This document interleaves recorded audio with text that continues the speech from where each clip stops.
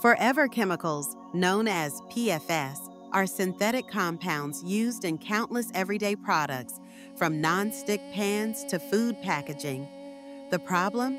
They barely break down and can persist in our environment and bodies for decades.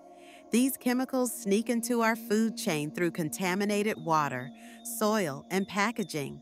Recent studies found that seafood, eggs, and brown rice are top dietary sources of PFAS, even though they're normally seen as healthy choices. The danger is real.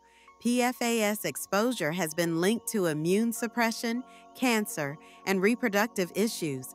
Although many PFAS were phased out in the early 2000s, they're still widespread due to their extreme persistence.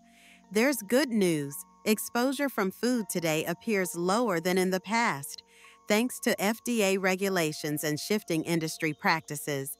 But risks remain, especially through drinking water.